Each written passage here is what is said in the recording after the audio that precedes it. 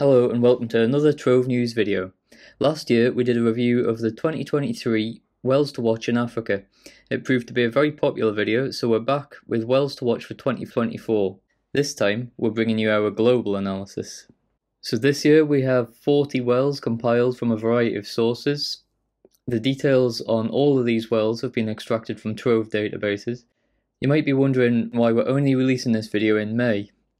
Well, subscribers get access to this insight before we release it to the general public, so if you want early access, then get in touch to find out more.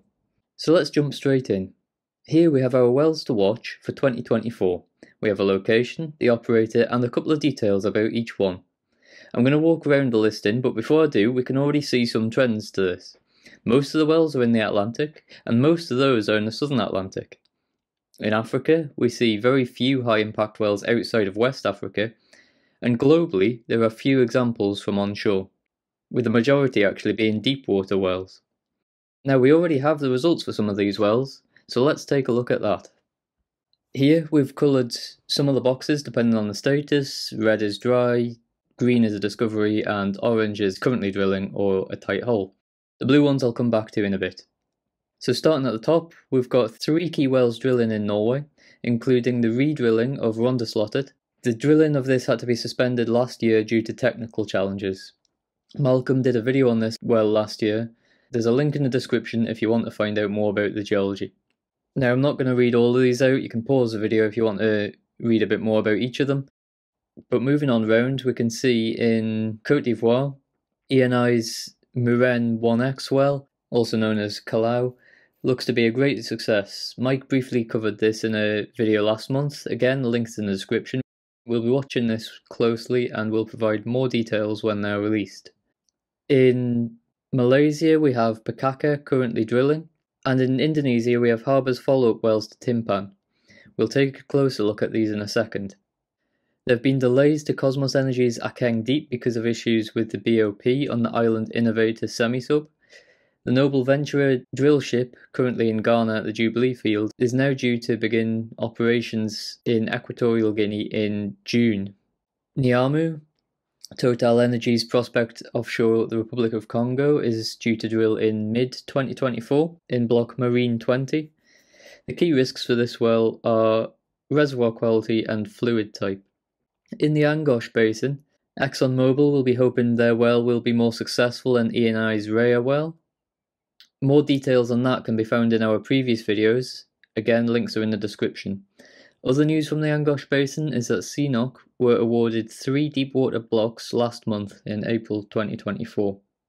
Moving to the potentially play-opening Arcturus 1 well in Angola's Namib Basin, it's expected to drill before the end of the year at a total cost of $200 million.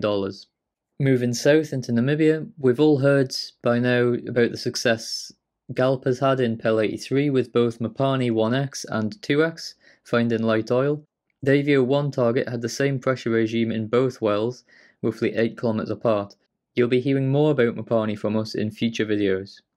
Environmental permissions have been granted to TotalEnergies in both the Deepwater Orange Basin licence and Block 567 in South Africa, and we'll be looking for more details on the planned wells in the coming months.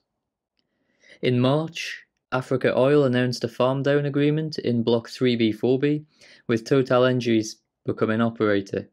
Qatar Energy will also join the licence, with Africa Oil retaining 17%. There are a number of prospects here, and I'll show you some details of those in a minute.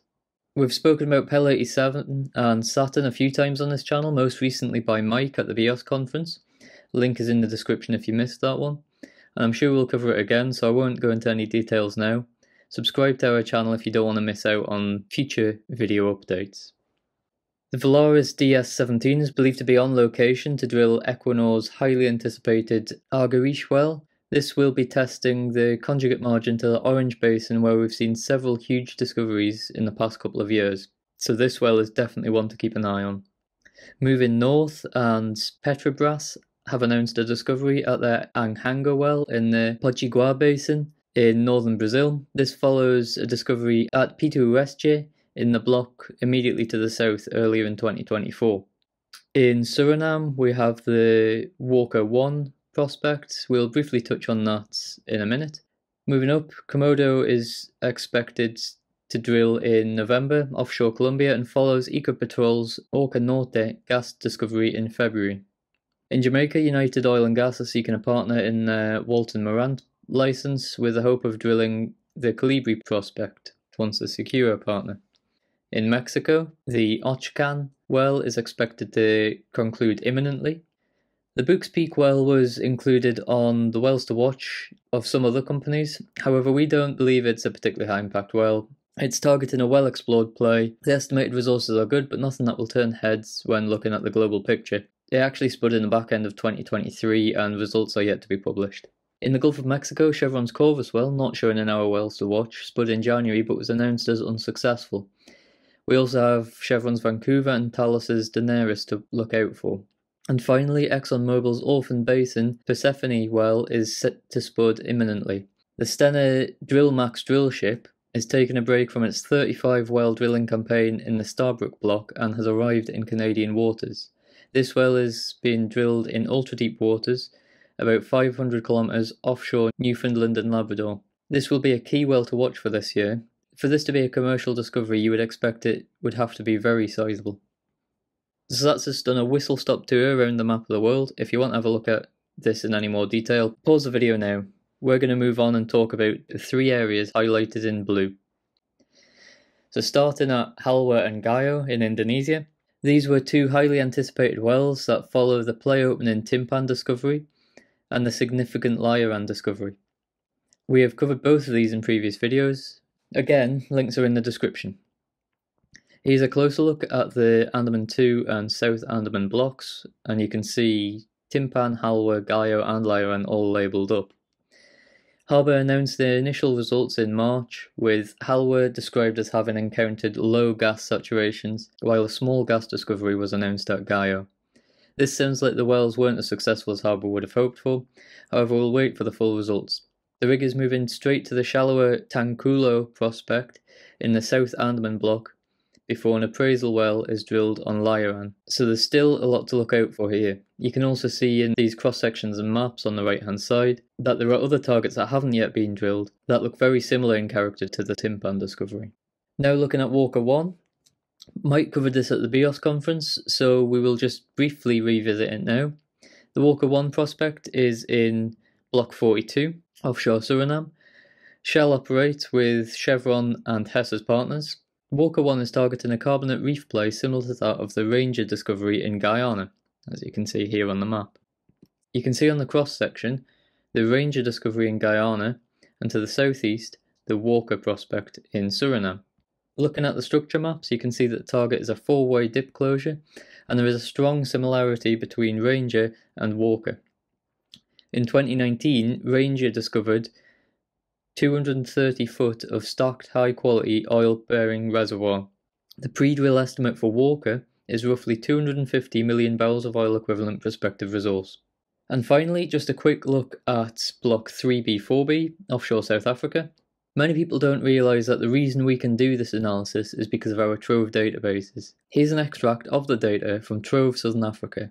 This is showing the assets within Block 3B4B alone, and is only a selection of the roughly 350 assets within the database. Also, we're only showing a handful of the data columns that we carry in TROVE. Some key columns to pick out: we've got trap, reservoir age, geological risk, prospective resource. We even have comments on the AVO class for these prospects. And as I say, this is just a small sample of all the data columns that we hold in TROVE. If you want to get your hands on this data, get in touch and ask about our free trial. So, to summarise, it has generally been a successful start to 2024, with lots more still to look out for. We'll do a review at the end of the year to see how things have progressed. Subscribe to our YouTube channel to make sure you don't miss out on that. Let us know in the comments if you think we missed any important wells in 2024. And if you want access to this analysis months before public release, and an unrivaled technical database, and valuable insights on oil and gas assets from around the globe, then TROVE is for you. Finally, good luck to all those involved in these wells. We look forward to seeing how they progress. If you enjoyed the video, please like it and subscribe to the channel. And get in touch with us, either comment below or email us at info@firstsom.com. Thanks for watching.